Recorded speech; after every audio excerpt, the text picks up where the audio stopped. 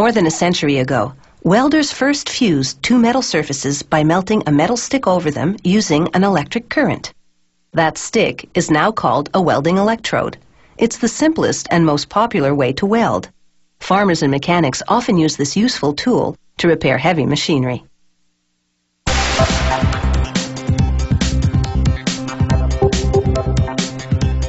This company's electrodes are coated with powdered metals and minerals. During welding, the metals melt and the minerals protect the area from oxygen, which would weaken the bond. The electrode transmits an electric current that heats and melts both the electrode and the metal surfaces, welding them together.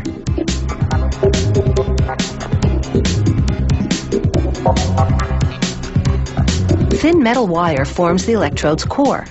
The kind of wire depends on what the electrode's designed to weld, but most often the core is made of carbon or stainless steel. A machine simultaneously spins and bends it, evenly reshaping the wire till it's completely straight. 4 metal rollers then push and guide the wire into a guillotine.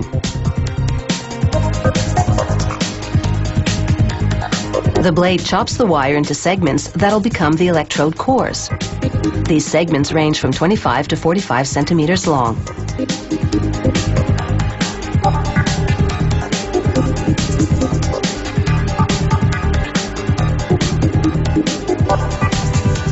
The factory puts a variety of metals and minerals in the coating.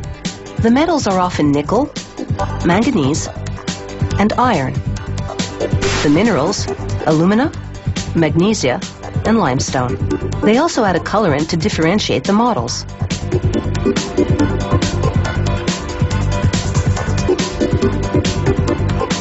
Workers mix the ingredients with a bit of glue until they turn to the consistency of wet sand.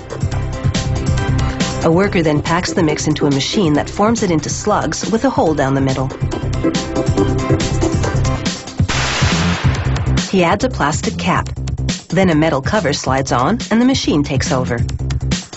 It takes only a minute for the machine's piston to compress the powder into a solid.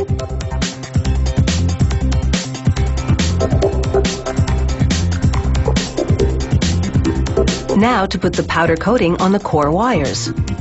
A worker loads 4 slugs into an extrusion press. It'll apply 120 tons of pressure on the slugs to shoot the powder through nozzles that'll coat the wires as they pass through the slug's hole.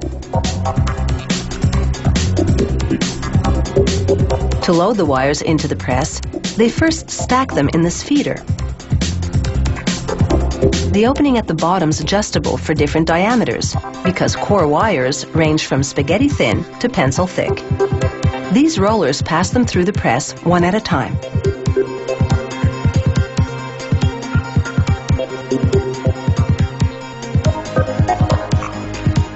Four wheels then pull the wires from the feeder into the extrusion press for coating at a rate of up to 1,000 electrodes a minute.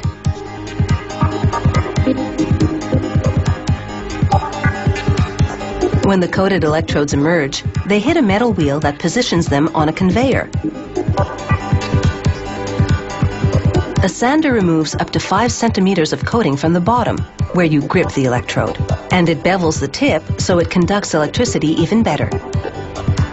A worker now checks for uneven coating and to see if the wire is well centered. The coating dries at room temperature for up to 72 hours. To cure the coating, workers put the electrodes in an oven heated to 485 degrees Celsius for up to 5 hours. Once they've cooled, the electrodes head into a printing press. An ink wheel first prints the model and type of current that's required.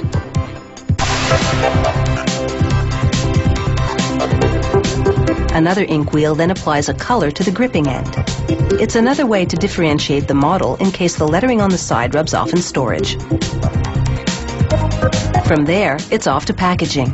An optical scanner counts the electrodes, then a stacking machine separates them into 3.5 to 5 kilogram bundles. Finally, a worker inserts them into cardboard canisters. He adds a piece of cardboard to compress them tightly for the trip. A sticker marks the contents and tape keeps the package tightly sealed. And to that we say, weld done.